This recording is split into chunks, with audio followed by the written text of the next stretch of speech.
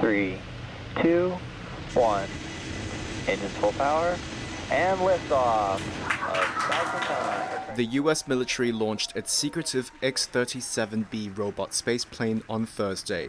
The plane blasted off from Cape Canaveral atop a SpaceX Falcon Heavy rocket, which is capable of delivering it to a higher orbit than ever before. The US Space Force conducted the launch, which came after more than 2 weeks of false starts and delays due to poor weather and technical issues. It's the spaceplane's 7th mission since 2010. The Pentagon has given few details about how high it will fly this time, but looking at official statements, industry analysts and amateur space trackers speculate the X-37B may be bound for a highly elliptical orbit around Earth, or even a path that could swing it out to the vicinity of the Moon, a region of space in which the Pentagon has taken an increasing interest. The spaceplane is also carrying a NASA experiment to study how plant seeds are affected by prolonged exposure to the harsh environment of radiation in space.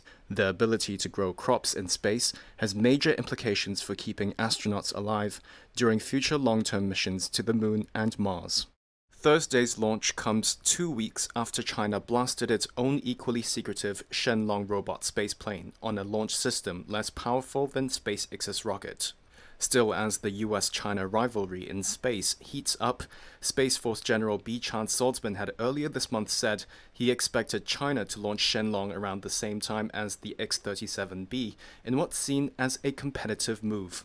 X-37B's mission is expected to last until 2026.